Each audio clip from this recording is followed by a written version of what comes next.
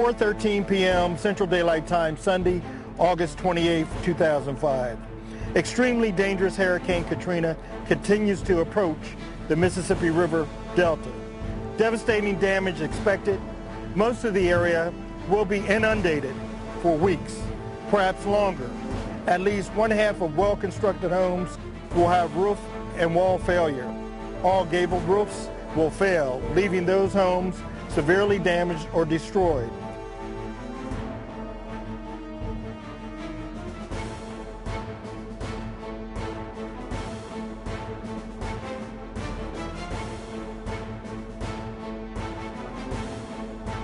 The blown debris will create additional destruction. Persons, pets, and livestock exposed to those winds will face certain death if struck.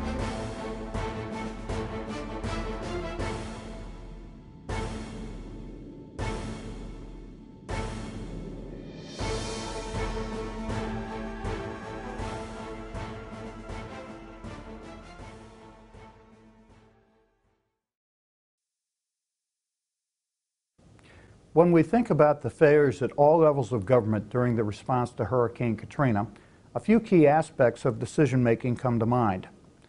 There were non-decisions, decisions deferred, and poor decisions. The worst of these were in preparation, both long-term and immediately before the storm made landfall. It's important to understand that no decision, in fact, is a decision. A delayed decision is a decision, and a panicked decision is a decision, and it often amounts to no decision. These played out before, during, and after Hurricane Katrina in 6 salient ways, and in hindsight, only one of these 6 decisions was in fact correct. Decision 1, the emergency plans were not based in reality. Actually, state plans were reasonable and suitably adaptable, but the governor and senior staff did not really know what had been signed and were not fully aware of executive responsibility and prerogatives, nor were parishes and municipalities. In addition, City of New Orleans plans assumed, against all reality, the availability of certain municipal workers who at the time were in contract dispute, nor did the city leadership know or even try to execute evacuation plans in place. Lesson: know what you're signing in a signature decision.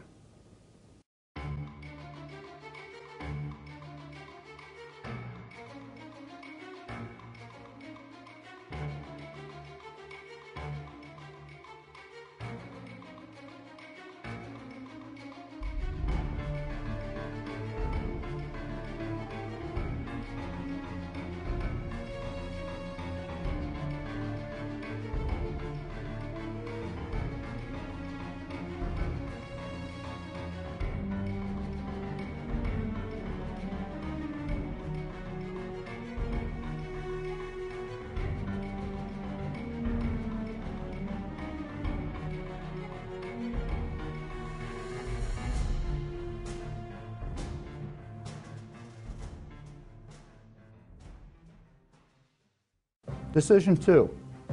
The assumption of the predominance of private transportation was valid and was essential. This was the one bright spot in a dismal episode in U.S. disaster response. Modern American cities assumed the use of cars on highways as the principal means of transportation. Not without problems, the departure by private automobile was largely a success. A contraflow put in place increased outbound volume by some 70%. Certainly there were lessons to be learned, but that's quite different from a never-to-be-repeated disaster. Lesson: private-owned vehicles are a transcendent reality of American life. Include them in emergency plans, as was accomplished here.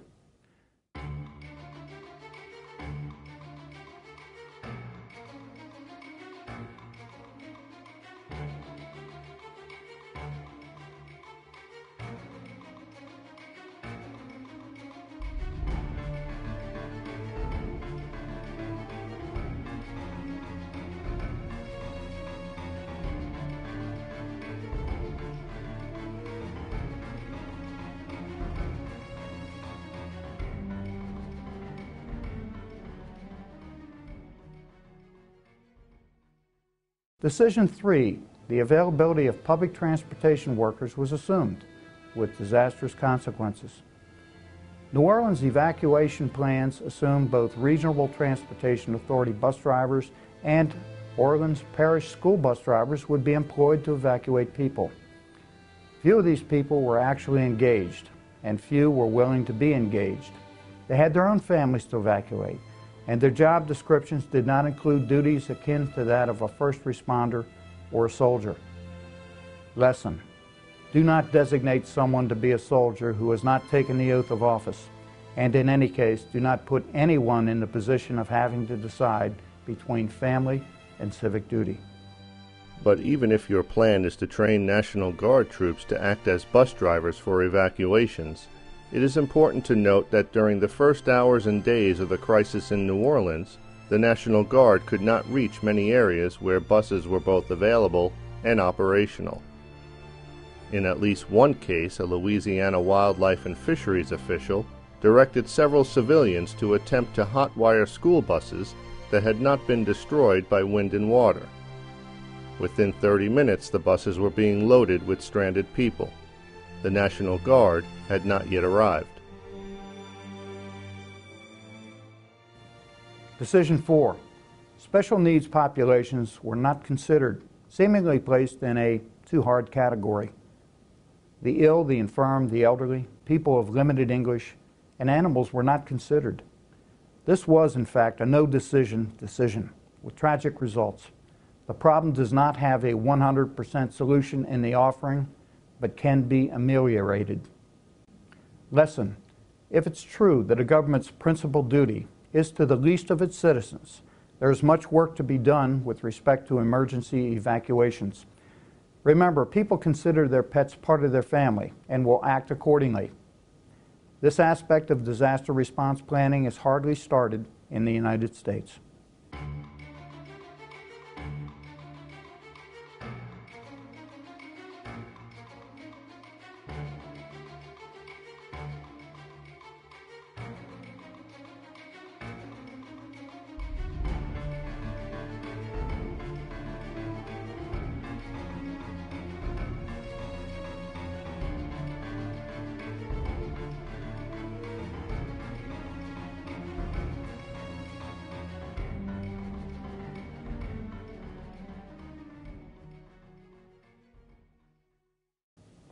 Decision 5. Specificity in emergency response needs was lacking to the point of indecision. The state sent boilerplate requests to Washington just before the storm and in the aftermath. Their cut-and-paste requests just wanted everything. By comparison, the City of New Orleans' requests were, if anything, less coherent. Requirements for assistance and relief must be specific as to who, what, when, and where. None of that kind of cogent thought existed until General Honoré and Admiral Allen arrived on the scene. Lesson: there is no crystal ball at some higher level that can discern acute needs and pass to relief. Those in need must articulate specific requirements in a clear, concise, and timely manner.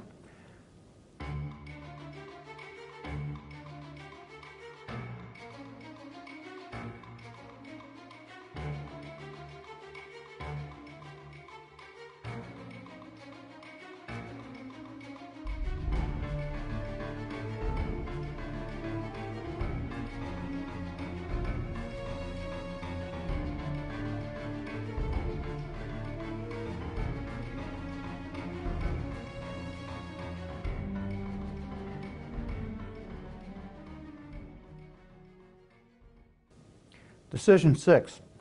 Emergency communications had not been thought through. Though the assumption of automobile use worked for New Orleans, the assumption that communications would somehow be sustained was erroneous. Adequate signage and no comms plans could have compensated for some of this. The daily use of all forms of media communications, phone, internet, texting, Twitter, Facebook, radio, TV, cannot infuse and confuse crisis planning. It did during and after Katrina, and in reality, the only thing the mayor had control of during the storm was a desk located high in a hotel without any lights. Lesson: decide what the worst-case scenario is and plan for it.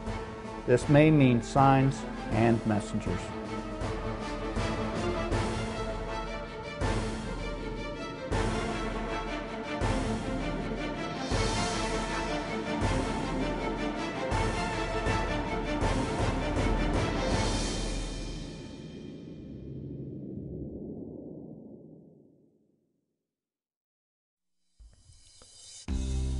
So what are the potential impacts to the U.S. national surface transportation system to large-scale events or attacks that do not directly involve transportation as a target?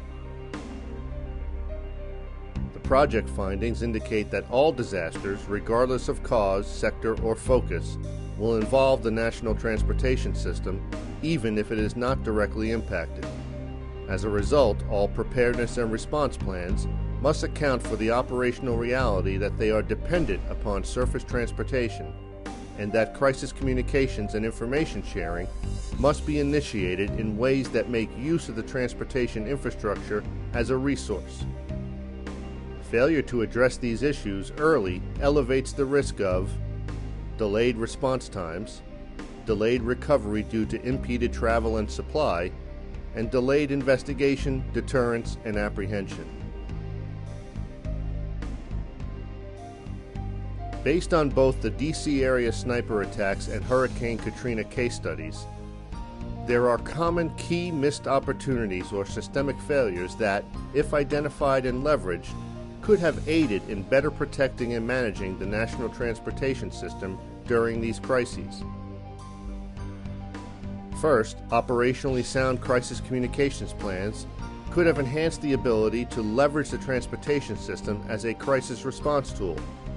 Indicators are that the lack of an operationally sound, practiced, and fully implemented crisis communications plan is a systemic issue that impacts response. Second, both events showed little appreciation for the critical role that the U.S. national transportation system plays in preparing for and responding to both natural and man-made crises. It is clear that the transportation infrastructure and available assets must be documented, managed, and exercised so that crisis managers understand how best to leverage these resources during an emergency.